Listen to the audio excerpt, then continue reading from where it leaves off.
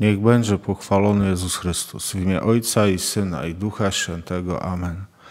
Zdrowaś Maryjo, łaski pełna, Pan z Tobą, błogosławionaś Ty między niewiastami i błogosławiony owoc żywota Twojego Jezus. Święta Maryjo, Matko Boża, módl się za nami grzesznymi, teraz w godzinę śmierci naszej. Amen.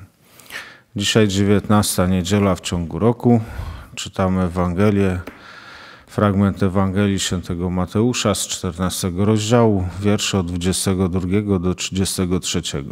Gdy tłum został nasycony, zaraz Jezus przynaglił uczniów, żeby wsiedli do łodzi, wyprzedzili go na drugi brzeg, zanim odprawi tłumy. Gdy to uczynił, wyszedł sam jeden na górę, aby się modlić. Wieczór zapadł, a on sam tam przebywał. Łódź zaś była już sporo stadiów oddalona od brzegu, miotana falami, bo wiatr był przeciwny. Lecz o 4 straży nocnej przyszedł do nich, krocząc po jeziorze. Uczniowie, zobaczywszy go kroczącego po jeziorze, zlękli się, myśląc, że to zjawa, i ze strachu krzyknęli. Jezus zaraz przemówił do nich: odwagi, ja jestem, nie bójcie się. Na to odezwał się Piotr: Panie, jeśli to Ty jesteś, każ mi przyjść do siebie po wodzie. A on rzekł: przyjdź. Piotr wyszedł z łodzi i krocząc po wodzie przyszedł do Jezusa. Lecz na widok silnego wiatru uląkł się. Gdy zaczął tonąć, krzyknął: Panie, ratuj mnie. Jezus natychmiast wyciągnął rękę i chwycił go, mówiąc: czemu zwątpiłeś, człowiecze małej wiary? Gdy wsiedli do łodzi, wiatr się uciszył. Ci zaś, którzy byli w łodzi, upadli przed nim, mówiąc: prawdziwie jesteś Synem Bożym. Oto dzisiejsza Ewangelia, proszę Państwa. To jest ciekawe, bo nie tak dawno ten fragment Ewangelii żeśmy rozważali już. Widać, jest w nim coś dla nas bardzo ważnego, skoro Jezus chce stawić go nam jeszcze raz przed oczy, chce, żebyśmy się zasłuchali w to słowo jeszcze raz. No tak zainteresowanych to odsyłam do tego rozważania sprzed kilku dni. Tam trochę się skupiłem właśnie na tym napięciu między tym ja jestem Jezusowym, a tym, czemu my przypisujemy bycie. Nie? Że zobaczcie, no Bóg jest tym, który jest. Nie? Słynna modlitwa Izraela, ta, którą Jezus skazał jako pierwsze i najważniejsze przykazanie: Szema Izrael, słuchaj Izraelu, Pan jest Bogiem, Pan jest jeden. Że jest tylko jeden, który jest. Prawda? Natomiast niestety my przypisujemy prerogatywy boskie wielu innym rzeczywistościom. Nie? Na przykład wiatrowi, ciemnościom, burzy, falom. Nie? No, nasi przodkowie czcili takie rzeczywistości, nasi dalecy przodkowie. No i my tak specjalnie od nich się nie różnimy, bo zobaczcie, że różnym tam wydarzeniom, wieściom ze świata, jakimś tam tragediom, nieszczęściom, kataklizmom, no, przypisujemy moc co najmniej boską, prawda? I uważamy je za bardziej realne, prawda, niż Boga. Uważamy, że to wszystko jest silniejsze niż Bóg, że skoro my się czujemy wobec tego wszystkiego mali, słabi i bezradni, no to pewnie Bóg też taki jest. I to jest właśnie troszeczkę kłopot, w jaki wpadliśmy po grzechu pierworodnym. Postawiliśmy siebie w miejscu Boga i siebie traktujemy jako punkt odniesienia. Jeżeli ja coś myślę, to pewnie Bóg tak samo myśli. Jeśli ja czegoś nie rozumiem, to pewnie Bóg też nie rozumie. Jeżeli ja sobie z czymś nie radzę, to Bóg na pewno sobie też nie poradzi. Proszę zobaczyć, skąd się bierze w nas rozpacz, smutek, zniechęcenie, prawda, poczucie, że to wszystko nie ma sensu, że wszystko skończone, że już się nic nie da zrobić. No skąd się to wszystko bierze? No bo ja dochodzę do wniosku, ja nie widzę wyjścia, ja się czuję bezsilny wobec jakiejś rzeczywistości, bezradny. No to skoro ja się czuję bezsilny, bezradny, skoro ja nie widzę wyjścia, to znaczy, że na pewno tak jest, prawda? I to jest właśnie kłamstwo i oszustwo grzechu, o którym mówi Pismo Święte. Kłamstwo i oszustwo grzechu. Grzechu, który polega właśnie na tym, że ja zajmuję miejsce Boga. Nie? Ja siebie traktuję jako punkt odniesienia. To, co się roi we mnie, moje lęki, moje wyobrażenia, moje ciemności, moje zwątpienia, prawda, moje mniemania, moje interpretacje rzeczywistości traktuję jako punkt odniesienia, prawda? No i ostatecznie to się kończy tym, że najczęściej łamane przez nas przykazanie dekalogu, no to jest przykazanie pierwsze: nie będziesz miał bogów cudzych przede mną. Bo ja namiętnie staję w miejscu Boga, prawda, i namiętnie siebie traktuję jako punkt odniesienia. Mało tego, prawda, przypisuję w gruncie rzeczy moc boską wszystkiemu, co jest większe ode mnie, nie?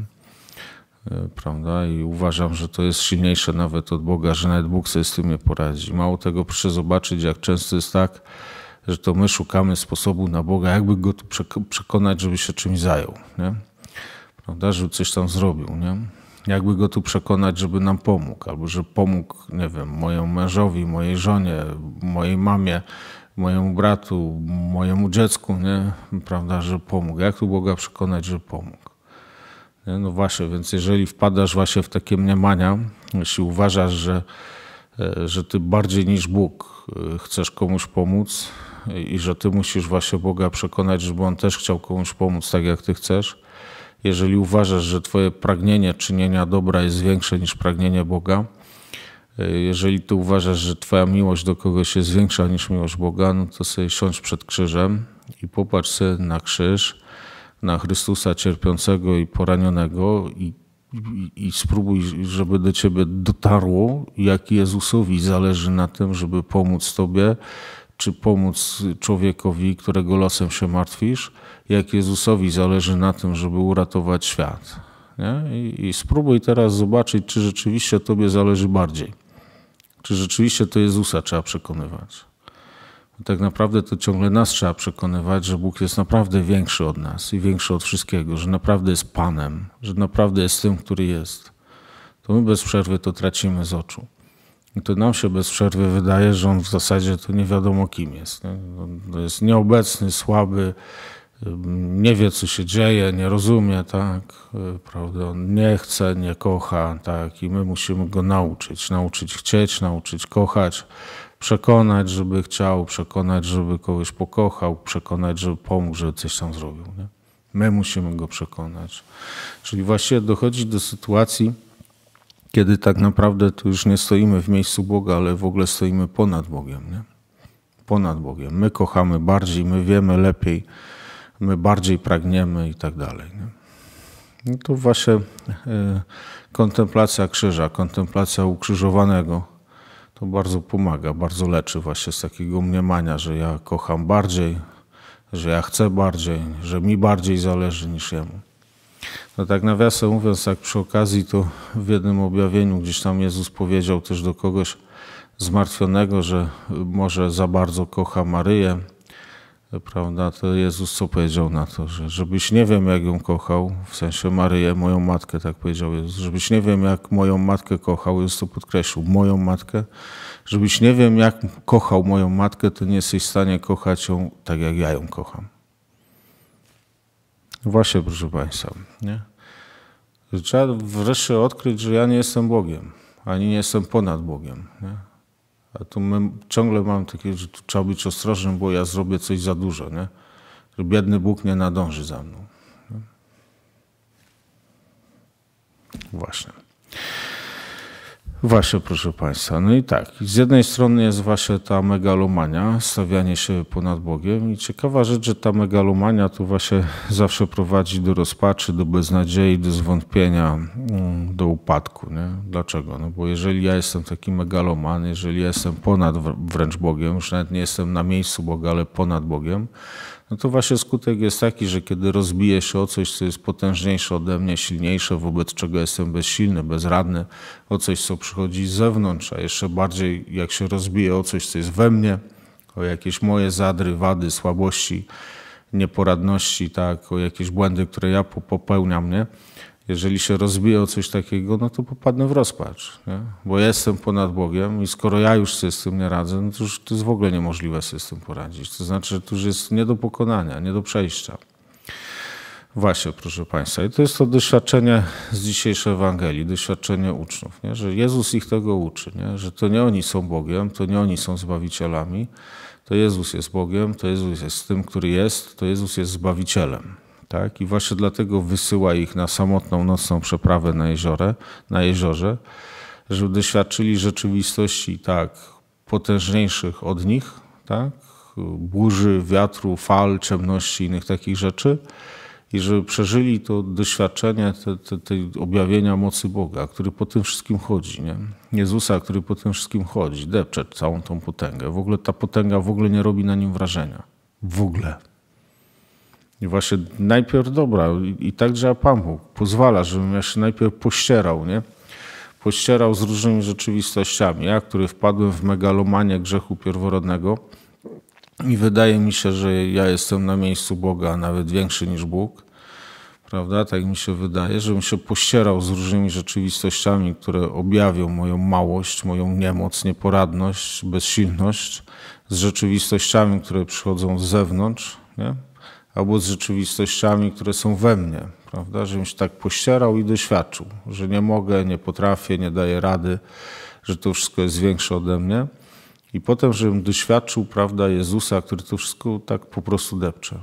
Który tak po prostu sobie po tym wszystkim idzie, nie? Na którym to w ogóle nie robi wrażenia. To w ogóle nie robi wrażenia. Tak, pamiętam, jak się modliłem nad jedną osobą. Ona tam dość udręczona była różnymi rzeczami. No i właśnie po tej modlitwie coś tam puściło, to udręczenie. No i ta osoba mówiła, że kiedy się modliliśmy wspólnie, to miała takie wewnętrzne doświadczenie, właśnie jakby była otoczona całą zgrają różnych dziwnych takich stworów, szarpiących ją, gryzących, prawda, napełniających lękiem właśnie. I że w pewnym momencie w to wszystko weszła Maryja i ta osoba opowiadała, że to doświadczenie wejścia Maryi, to co największe wrażenie na niej zrobiło, że ta Maryja szła po tych stworach, jakby w ogóle ich nie było. Po prostu przyszła, wzięła na ręce tą osobę i wyniosła z tego wszystkiego. Szła, deptała Maryja, to wszystko tak, jakby w ogóle ich nie było, tych stworów, nie? Że oczywiście to jest jakaś wizja wewnętrzna, tu można dyskutować nad autentycznością tej wizji, ale nie o to mi w tej chwili chodzi, bo to jest bardzo dobra ilustracja właśnie, bo to jest mniej więcej to samo, co w dzisiejszej Ewangelii. I tak działa Pan Bóg, żeby mnie leczyć z tej mojej megalomanii, pychy grzechu, nie? Oszustwa grzechu. Nie? Pycha zawsze podpowie mi kłamstwo, nie? I żeby mnie z tego leczyć, nie? Leczyć. To z jednej strony Jezus pozwala mi doświadczyć mojej bezradności, mojej słabości, mojej małości, bezsilności, a z drugiej strony Jego potęgi. I właśnie z tej potęgi Jezusa płynie ten nieprawdopodobny spokój Jezusa. Ten nieprawdopodobny spokój Jezusa, którego doświadczamy w Najświętszym Sakramencie. Zobaczcie, jak Jezus jest nieprawdopodobnie spokojny w Najświętszym Sakramencie. Cichy, spokojny. Przecież tam nie piekli, nie szaleje, nie rzuca, nie wali pięścią w stół, nie rwie włosów z rozpaczy, prawda? Nie bije pięściami gdzieś tam po ziemi, nie? Nie lata z kąta w kąt. Nieprawdopodobny spokój Najświętszego Sakramentu. Spokój, który nas w ogóle zwodzi. Bo nam się wydaje, że ten Najświętszy Sakrament to w ogóle jest coś martwego. Jest tak dogłębny spokój, tak dogłębna cisza, nie? Prawda? To, co doświadczyli apostołowie, prawda, że wszystko się ucisza, kiedy wkracza Jezus. Wszystko. Zapada cisza, nie?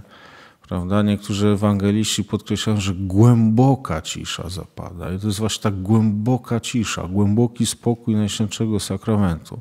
Żebyśmy w ogóle chcieli, żeby tam się coś działo. Żeby jest trochę się tak właśnie nawet poruszał, nie? Coś tam zakrzyknął, nie?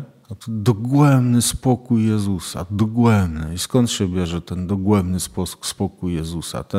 Ten uderzający spokój, ten wręcz drażniący nas spokój Najświętszego Sakramentu. No bo on ma świadomość, że jest Panem, że On nad tym wszystkim panuje, to wszystko nie robi na Nim wrażenia.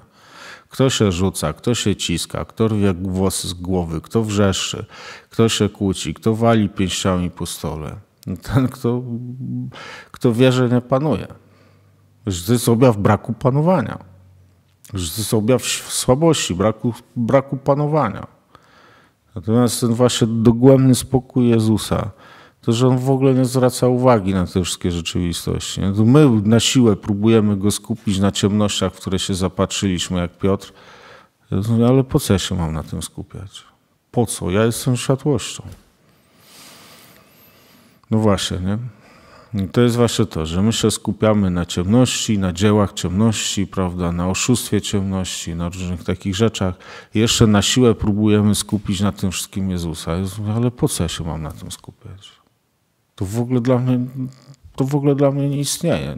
Ja jestem Panem. Ja jestem Panem. Po co się mam skupiać na tym, co nie jest, skoro to ja jestem? Właśnie, i tu chodzi o wiarę w to, słuchajcie. O wiarę w to. Właśnie, jeszcze jedna rzecz, jaka mi się tak kojarzy z tą dzisiejszą Ewangelią, to co widzę zawsze w tej dzisiejszej Ewangelii, tak chciałem to dzisiaj szczególnie podkreślić. Właśnie spróbujcie sobie wyobrazić tą sytuację, że jest noc, kompletna noc. Łódź jest oddalona o wiele stadiów od brzegu, co to znaczy, że tego brzegu w ogóle nie widać.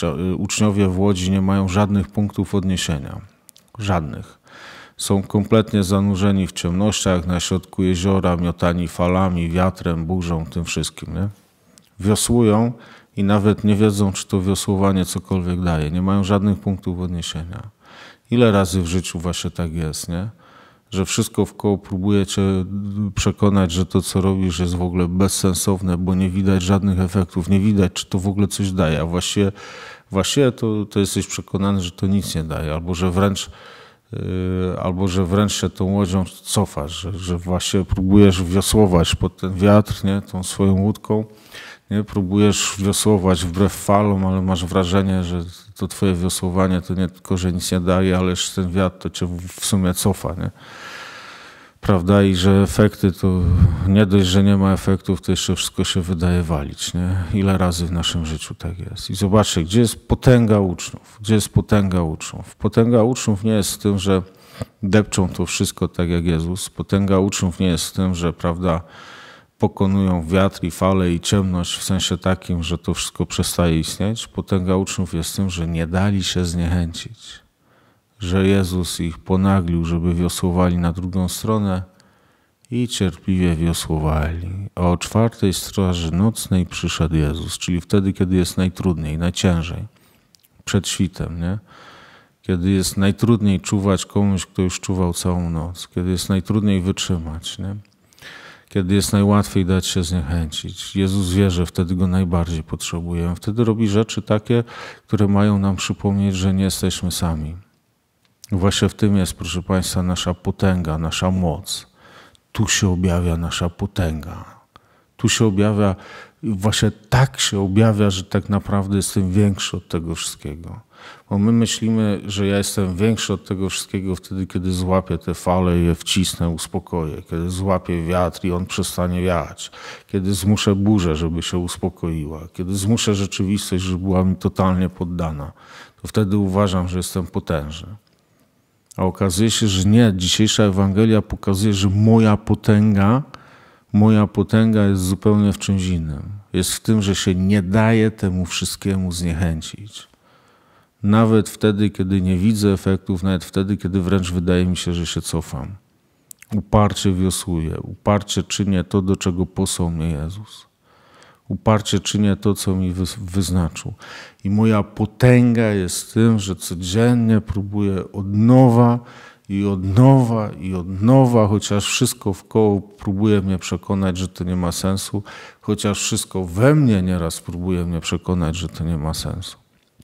I właśnie na to trzeba uważać, żeby właśnie nie zrezygnować ze swojej prawdziwej potęgi. Nie? Właśnie moja potęga nie jest w tym, że nigdy nie upadłem, nie popełniłem błędu, tylko że bez przerwy powstaję z moich błędów i próbuję od nowa. Próbuję od nowa w pokorze wobec Jezusa, który ze mnie nie zrezygnował, nie skasował mnie. Dzisiaj rano Jezus mi to bardzo mocno ogłosił. Prawda, że ze mnie nie zrezygnował, że mnie nie skasował. Kiedy się rozdarł budzik, to właśnie wykrzyczał to do mnie Jezus głosem rozdartego budzika. Nie zrezygnowałem z Ciebie, wstawaj i próbuj od nowa. Tak, proszę Państwa. To jest ten, który jest. Jeśli ja istnieję, dziś istnieję, doświadczam, że istnieję, to znaczy, że On się nie poddał, nie zrezygnował, że On daje mi kolejną szansę. I moja pokora jest w tym, i moja potęga jest właśnie w tej pokorze, która nie śmie się sprzeciwić Jezusowi, że skoro Jezus dziś daje mi kolejną szansę, to ja nie śmiem się sprzeciwić Jezusowi i z tej szansy nie skorzystać. I proszę zobaczyć, proszę Państwa, że paradoksalnie, wbrew mniemaniu tego świata, moja potęga jest zakorzeniona w pokorze. W pokorze wobec tego, który jest. Tego, który zdecydował, że daje mi dziś kolejną szansę. Ja nie śmiem z tej szansy nie skorzystać, bo ten, który jest, zdecydował, że chce mi tą szansę dać. Właśnie, tutaj dochodzimy, proszę Państwa, do Piotra, do pierwszego papieża i to papieża, którego osobiście, bezpośrednio wskazał Jezus. I co odkrywamy w tym papieżu, że on bez przerwy gdzieś tam, prawda, popełnia błędy, nie? Bez przerwy. Aż do szczytu, który się wydarzył na dziedzińcu arcykapłana. Tylko co jest charakterystyczne w świętym Piotrze, że on jak jojo wraca zawsze do Jezusa. On wie, gdzie wracać. On wie, gdzie wracać i ma taką moc powracania. Nie? Jak jojo. Jak taka piłeczka na gumce, nie? Jak tylko Piotr odkryje, że się zapędził, to Panie, nie? Gdzie jest Jezus? Nie? Gdzie jest Jezus? Nie? I to jest Jego moc, Jego potęga właśnie w tych upartych powrotach. Że skoro Jezus tu jest i pozwala mi wracać, to ja nie śmiem nie skorzystać z tej szansy. To ja wrócę. I właśnie zobaczcie, że potęga świętego Piotra jest zakorzeniona właśnie w jego słabości. To jest to, co mówi święty Paweł. Najbardziej będę się chlubił z moich słabości, z moich niedomagań i tak dalej, bo w nich jaśnieje moc Chrystusa. To moc Chrystusa ma się we mnie objawić. Chrystusa, do którego ja uparcie powracam. Chrystusa, który daje mi możliwość powrotu i ja nie śmiem z tej możliwości nie skorzystać. Chrystusa, który daje mi możliwość dziś spróbowania od nowa i ja nie śmiem nie skorzystać z tej możliwości. I tu jest moja potęga. I w ten sposób daję Jezusowi szansę, żeby w mojej słabości, w mojej bezradności objawiła się Jego moc, Jego potęga. Proszę Państwa, ile tak naprawdę osiągnął Jezus przez te 2000 lat, od czasu, kiedy się narodził, kiedy umarł i zmartwychwstał? Jakież to On efekty osiągnął w świecie? Jakież to On efekty osiągnął we mnie przez całe moje życie? A jednak się nie zniechęcił. Jednak dziś doświadczam, że On się tym wszystkim nie zniechęcił, to wszystko go nie doprowadziło do mniemania, że to już nie ma sensu i że trzeba mnie skasować. W samym swoim istnieniu odkrywam, że On się nie zniechęcił brakiem efektów. Że wciąż próbuje ze mną od nowa. I właśnie to jest bardzo ważna cecha miłości Boga, że ta miłość nigdy się nie poddaje. I że właśnie w tym jaśnieje moje podobieństwo do Boga, w tym jaśnieje Jego obecność ze mną, o której to obecności On próbuje mnie bez przerwy przekonać na każdej Eucharystii, że jest Bogiem ze mną, że jest Emanuelem. I tak odkrywam Jego obecność. Odkrywam Jego obecność nie w tym, prawda, że tłamszę burzę, czy tłamszę wszystkie wydarzenia, które mi się nie podobają. Tylko odkrywam Jego obecność, że jestem zdolny do tego, do czego On był zdolny. Do cierpliwego kroczenia, krok za krokiem, cierpliwie, obciążony krzyżem codzienności, często koroną cierniową ludzkich kpin i niezrozumienia, często upadający, ryjący nosem w ziemię, zziajany i spocony. Ale uczynię jeszcze jeden krok, jeśli tylko mój Pan pozwoli mi uczynić.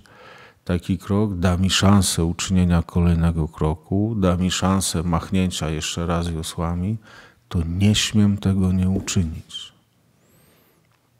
Bo mój Pan jest ze mną dokładnie po to, żeby mnie do tego uzdalniać, do upartego próbowania ciągle od nowa. Żeby mi miliard razy w życiu nie wyszło. Jeżeli mój Pan jest ze mną i swoją obecnością daje mi szansę spróbować po raz miliard pierwszy, to ja nie śmiem z tego nie skorzystać. Tu jaśnieje Jego obecność i Jego moc właśnie w mojej słabości. W mojej słabości, że jest tyle różnych rzeczy we mnie i wokół mnie, które są silniejsze ode mnie, a ja nie przestaję próbować. Nie przestaję próbować. Chwała Ojcu i Synowi i Duchowi Świętemu, jak była na początku, teraz i zawsze i na wieki wieków. Amen. Niech was błogosławi Bóg Wszechmogący, Ojciec i Syn i Duch Święty. Amen.